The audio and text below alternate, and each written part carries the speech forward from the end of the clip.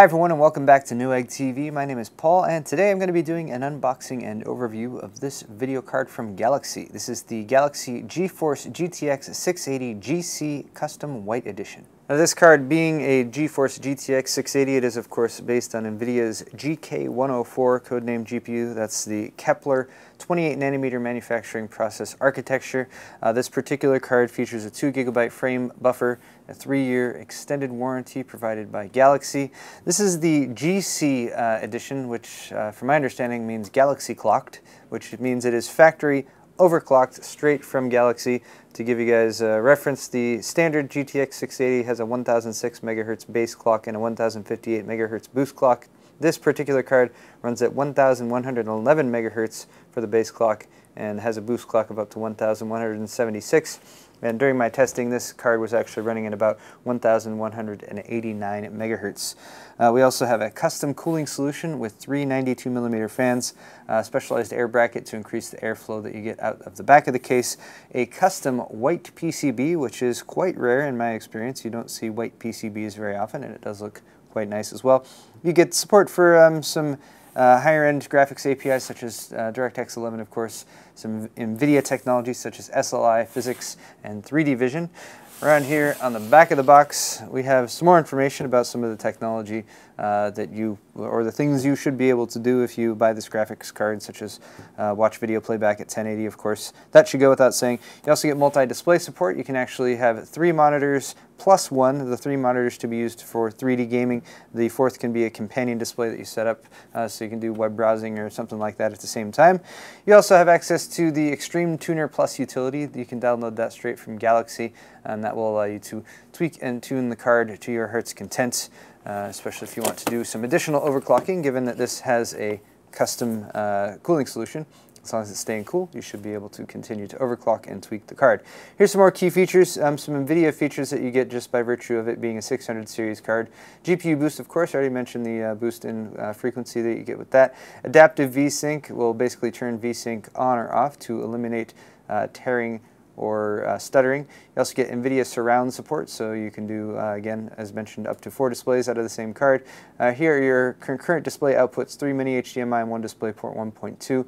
DirectX 11, PhysX, 3D Vision, SLI, CUDA technology, PCI Express Gen 3 card, so fully compatible with that interface, OpenGL 4.2 and OpenCL, as well as all of your minimum system requirements over here. Bear in mind you will need a 550 watt or greater power supply with a minimum 12-volt current rating of 38 amps in order to run this card. Let's go ahead and take a look in the box.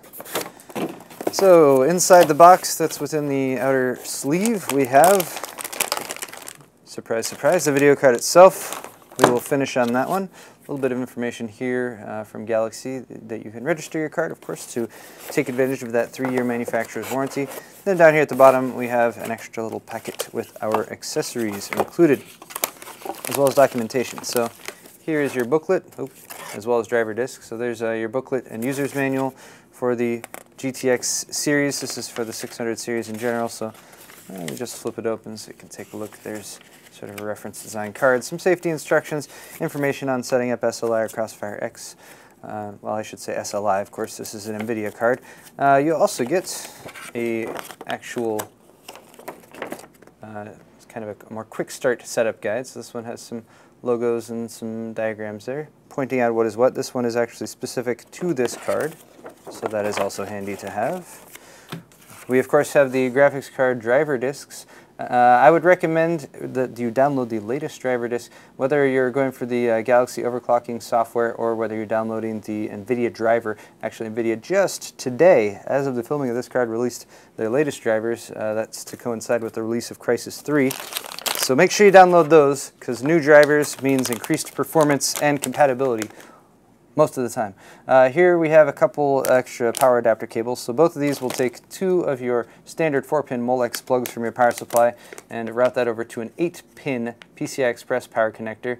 Again, only use these if your power supply has the proper amount of wattage, as well as the rail setup that I mentioned on the outside of the box, because you don't want to put too much draw on your power supply. If not, well, you might need a new power supply. Here are the 2 adapters that are included. Now this has one full-size display port on the card, as well as 3 mini HDMI. So this is a mini HDMI to standard HDMI. There, see the mini side, and there is the standard HDMI side. So that'll let you plug in a standard HDMI. And then this one will allow you to connect a DVI connector. So there's standard HDMI to dual link DVI, as you can see. So there's where you will connect if you have a DVI monitor. Bear in mind, if you want to connect other monitors to this card, you might need to purchase additional adapters, or if you're lucky enough to have lots of mini HDMI devices, well then you can go ahead and use those. And onto the card itself. Let's start off with a quick measurement of the card itself, and as you can see, the end of the ruler there is just about at 11.5 inches. Actually, the longest part of the card is these two little plastic nubs that they put on here at the end, and I think that's to give a bit of protection for the end of the card and the fin array, but about 11.5 inches end to end. So this is a fairly long card, thanks to, in large part due to the custom cooler that's on here. It is a very effective cooler, so that is at least a good trade-off that you get. But starting off with a look here at the front of the card, as you can see, custom cooler. It has an open shroud design that goes all around the outside. It is not a plastic shroud, although it is partially plastic, but they have a metal sort of retaining piece that goes around the top edge here along there, where you can see the blue as well as the black, and then also here at the bottom. Although actually, yes, the bottom has this sort of thinner metal strip here and then plastic behind it that the rest of the shroud is composed of. The fans are all 90mm fans. You get 3 of them total. Again, those are going to be providing direct downdraft airflow over the entire fin array, and as you can probably see, beneath each of these fans you have just a huge fin array going from end to end on the card and extending even a bit here past the end. Ooh, now that I'm over on this side of the card, you can probably see one of the major selling points, which is that this is a custom white PCB. It is just beautiful. Let me flip it around here so you guys can get a better look at it that way. White PCBs are just not very common at all. The manufacturing process for them is significantly more, well, it just takes more effort to create a white PCB, largely due to the fact that most of the fabs that actually create PCBs were designed around creating green or blue PCBs, because that just happened to be the color that naturally was easiest to produce. So the white PCB, a little bit of extra work on in there. You would also probably notice, if you're very familiar with what a custom 680 looks like, kind of like that one, that the PCB is custom designed. So let me just give you guys a quick look at those kind of side by side. So as you can probably tell, especially when you get down here towards your right, my left, wait, no, my right, your left, sorry, side of the card, you can see some of the custom work that's on there. A little bit longer, they've added some extra power delivery components on there. And of course, down here you can see the PCI Express Gen 3 connector. Physically it is the same as PCI Express Gen 2, so don't worry if you have a Gen 2 motherboard or processor. You can install this video card on that system. And Gen 3 is really going to give you a bandwidth increase as well as some efficiency increases, but as far as actual frame rate bump, it's really negligible for the most part in pretty much every test that I have checked out. Now eventually we get to the point where the cards are fast enough to actually push up against the PCI Express Gen 2 bandwidth, but that is a story for another video. Moving along, we have a couple SLI fingers right there at the top. This card is compatible with 2-way, 3-way, or 4-way SLI configurations by way of the 2 fingers right there. Of course, looking at the bracket here at the back, this is a 2-slot card. As you can see, it maintains its two slottedness, if I can say that word, throughout the length of the card. So again, if you are going to go with, it's particularly for a 3-way or 4-way SLI configuration, having your card actually stay within that 2-slot spacing is pretty important. Here at the back, you can see the the video outs for the card. You can also see the widened airflow escape holes right there at the end of the bracket, just providing some additional airflow out the back of the case.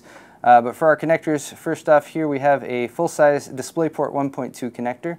Then we have 3 mini HDMI connectors. So you can use the included adapter here to adapt one of these to standard HDMI, and then you can also adapt that one to DVI as far as connections go. But beyond that, you might want to invest in some additional adapters, of course, depending on the types of monitors you might be connecting and the types of connections that are needed.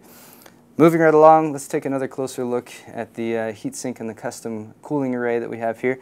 Right down this side you can see a nice big fat copper block, and that's actually what's going to be making direct contact with the GPU. You can also see the termination end of the 5 heat pipes that are going to be protruding from the top of that copper block and basically extending out. You can actually see them a little bit better on this side. So the heat pipes right underneath there, extending out, going into the fin arrays, and just making it able to transfer the heat from the one point to the other, and of course disperse it by way of the cooling solution. Finally, let's talk about some more power delivery. So over this side, you can see they've added some additional cooling components right here. There's another little aluminum heatsink right on top of what appears to be some of the VRMs for the card. And also for power requirements, you have 2 8-pin PCI Express power connectors right there. Again, 550 watt power supply recommended for this video card. If you are going to go for a higher end system, or if you're planning on going for an SLI configuration in the future, it might be worth your while to go a bit beyond that. But again, this is compared to the 2 6-pin PCI Express power connectors that the reference design requires. So that is a bit of a difference. And then lastly, I actually have a little bit of extra footage here to show you, but this top bar right here, and this is actually the view that you'll get of the card in most computing situations, most computer cases. You'll be looking at the nice white PCB as well as this side of the card. So you get a look at the blue highlight right there, Galaxy GTX 600 series, and then this white strip going along the entire length of the card will actually glow and pulsate white. As you can see right here, it fades in and out when the card is on and powered up, so it gives it a really cool look, especially if you have a case with a side window or something like that. You're definitely going to get some second looks at the LAN parties with this video card. Finally, some more specs for you guys. Again, GK104 based GPU right here, GTX 680, runs along at 1111 megahertz base clock, 1176 megahertz boost clock. Again, in my tests here, we got up to 1189 megahertz. Memory is running at the stock frequencies. That's 1502 megahertz actual, or 6004 megahertz effective. And then as far as the memory goes, 2048 megabytes or 2 gigabyte frame buffer, 256-bit interface, gives you a total memory bandwidth of 192.3 gigabytes per second. Next up, I'm going to share some benchmarks, just give you guys a quick comparison of this card versus the stock or the reference GTX 680 running at the stock clock speeds. Testing on a 3960X platform using a Gigabyte X79S UP5 motherboard, as well as some Kingston DDR3 memory running at 1600 speed. Here's a look at the benchmarks.